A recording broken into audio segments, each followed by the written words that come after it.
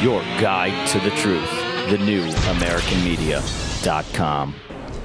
Hello, everybody. Brian Engelman here with The New American Media. I'm pleased to be joined with Rosa Koire. She's the author of this book, Behind the Green Mask, UN Agenda 21. Rosa, thank you very much for joining us today. My pleasure. Thanks. Behind the Green Mask of Agenda 21. What is behind the Green Mask of Agenda 21? Well, the Green Mask is Agenda 21. It's sustainable development, and it's the biggest public relations scam in the history of the world. What about climate change? Well, as I say, whether it's true or not, they would have made it up just because they're using it as an excuse to implement this plan. Now, sustainable living is something I actually really care about on a personal level, but this is way beyond someone going off the grid and becoming self-sustainable and sufficient in their own life. This is much more. Oh, absolutely. I mean, we're not talking about creative reuse and recycling here. We're talking about a global totalitarian state that's being erected all around us. I do feel that that's happening. Yeah, you do. And that's because National Defense Authorization Act, smart meters, smart growth, Common Core, this is all United Nations Agenda 21, sustainable development. Now Blake Walley is here with us filming. Blake, you want to wave your camera? Say hello. Hi, everybody. Well, Blake, I go visit him in Las Vegas. We were just out at the Bundy Ranch, that huge showdown with the BLM, public use and all that stuff. But he refers to his neighborhood as, welcome to my Agenda 21 neighborhood. It's very designed. Can you explain what it looks like in everyday life when people are just hanging out in their suburb? What does it look like in action, this Agenda 21? Well, there are a lot of things to look for, but what you're going to see it as primarily when you're in your town as a land use plan. So this is a restrictive plan. It's referred to as new urbanism or smart growth, and it's you're going to see it as high-density urban development. It's ground floor retail with multi-stories of residential above, and then often you're going to have either a high-speed bus lane or that doesn't even exist. You may or may not have your bus. You may or may not have your train. This is about using our tax dollars to subsidize private development, and the goal is to move people out of the rural and suburban areas into high-density megacities where they can be more easily managed, controlled, and surveilled. I did mention that I was just out at the Bundy Ranch, and it was about cattle grazing and free-range grass, and it turned into they made First Amendment areas where you were cattled in.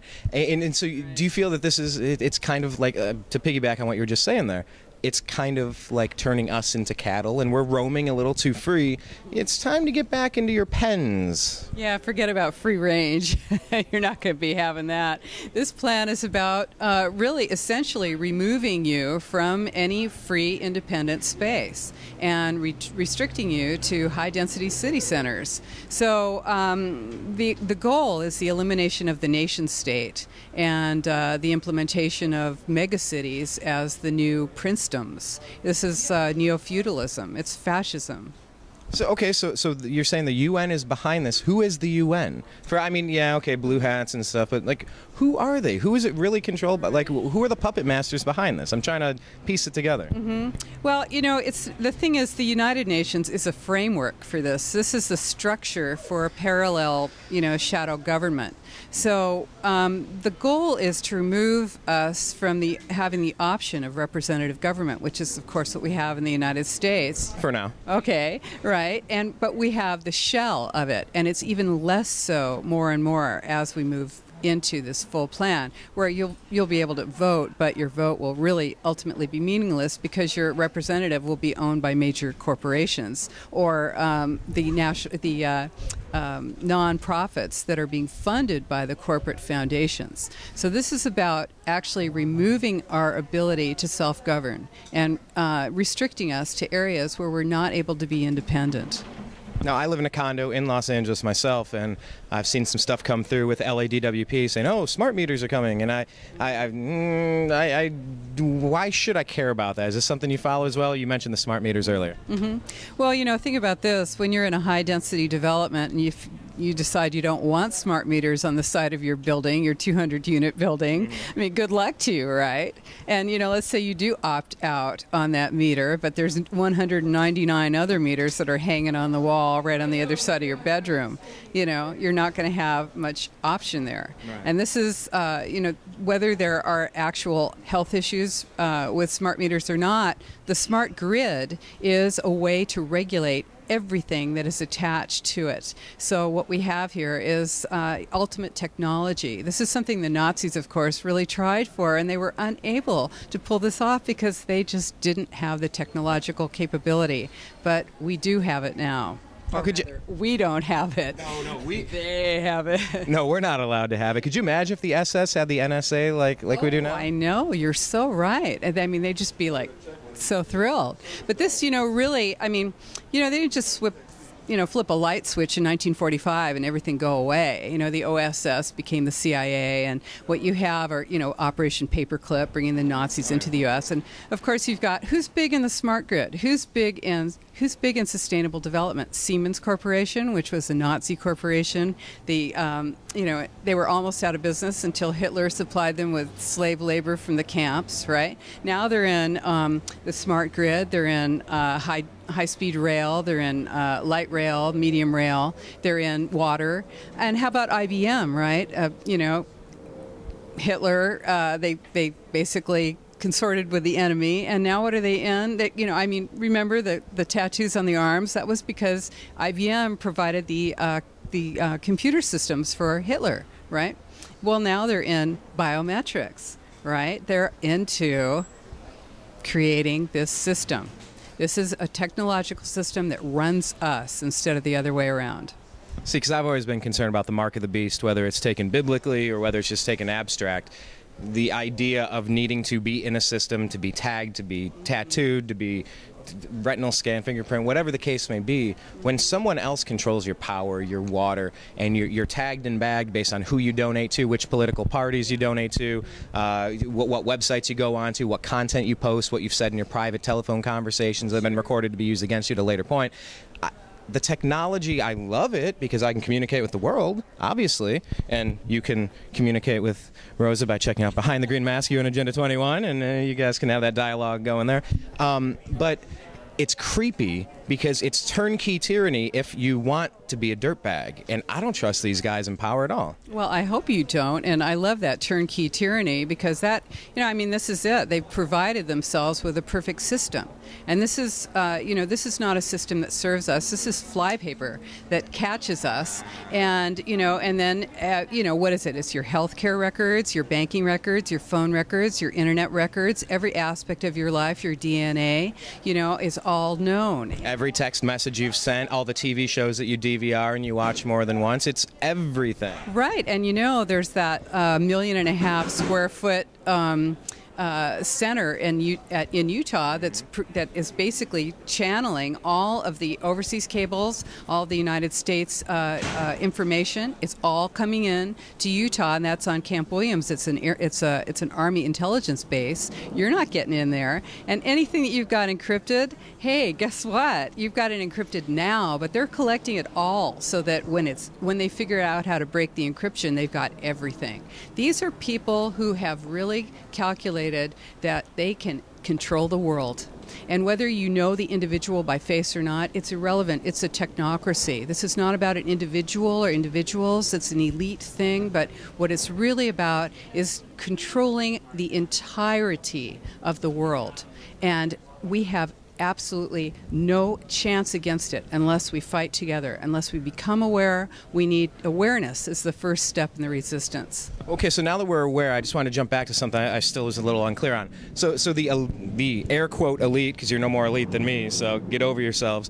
When they kick people out of the rural and the suburban areas, what do they intend to do with it once everybody's in these dense megacities? So now what do you do with the farmland? What are you doing with it? Mm-hmm. Well, when you're restricting people from the resources, whether it's your climate action plan saying that you can't use your water, you can't use your timber, you can't use your gas, you can't use your oil, you can't use your land, right? So those are all resources, and oh boy, we don't want to use any of those because we might be able to live independently, right? So the idea is to restrict us from getting into those rural and suburban areas at all. So we are collected in a dense city center where we have no options, no way to leave unless we're on that high-speed train that doesn't exist, right? And then, of course, all of those resources are then available to the mega corporations and the people who are then going to profit from them. So whether they're using debt for nature swaps with, and that's the United Nations program that says that all creditor nations can then deal with their debtor nations and in an exchange for their natural resources. You might have something like that. You might have, the fringe of whatever it is that you can see from your mega city window, and then beyond that it might be strip mined or whatever for the mega corporations who are controlling all of those resources. Okay, so we're here at the Free and Equal Festival. What brought you out to this, and why do you feel this is an important event to attend? I think it's fabulous to be in a group of people that it's a really disparate group. It's eclectic, interesting, very wide range of political opinions and attitudes, and certainly for me, it's been just wonderful to have conversations with people and open their eyes to United Nations Agenda 21 Sustainable Development and to hear what their trip is. Absolutely. And so if people want to find out more about your book, about any other places you're at on social media, where can they get more information, Rosa? Well, come and check us out at Democrats Against UN Agenda21.com, or take a look at the Post Sustainability Institute. We've got tons of videos, information. Of course, you can get my book. We've got blogs, lots and lots of information, flyers that you can use to get out to your friends. And mainly, this is all about you stepping up and taking control of your life, because if you don't do it, somebody else will. No, absolutely. And just as a side note, as we go here, I moved into New Mexico for about 6 weeks working on, they're called Earth ships. I don't know if you're familiar with them, with Michael Reynolds and all these guys, and building off-the-grid, self-sustainable homes where you catch your own rainwater, use it 3 times. Right. I like the idea of personally being accountable for my life. But what you're saying is taking this into a Sim City level, where you play God and you design the whole world and you have ultimate control over everything else. And just tell me why those two things are different, why I should be so cautious of that, because it sounds good in theory. It's a poison pill. Here you go, it's wrapped in bacon. Right. And then they're gone. Yeah, well, if you like the idea of Earth ships, and it's a cool idea, you want to be independent, you want to create a structure that's self-sufficient, right? You want to be self-sufficient. Yeah. This plan is completely antithetical to that concept, because who owns your water? You want to collect water from the sky? That is not your water. You want to be able to get out to your land out there in the hinterlands of New Mexico or whatever. You're not going to have roads. You think, okay, I don't need roads. I've got my truck or whatever it is. You're not going to have access. You're going to lose your water. You're going to lose your access, your road access. You're going to be restricted through land use to what you can do out there. And unless you've got an armed rebellion, which, believe me, the government's got a lot bigger weapons than your pop gun, you're going to, we got to fight this before we get into a situation where, it starts to get ugly. Excellent. It's ugly enough as it is. Indeed, but we're all here in Los Angeles trying to communicate with each other, multiply the message a little bit, and please check out Rosa's work online. Rosa, appreciate your time today. Thanks a lot. Thank you much.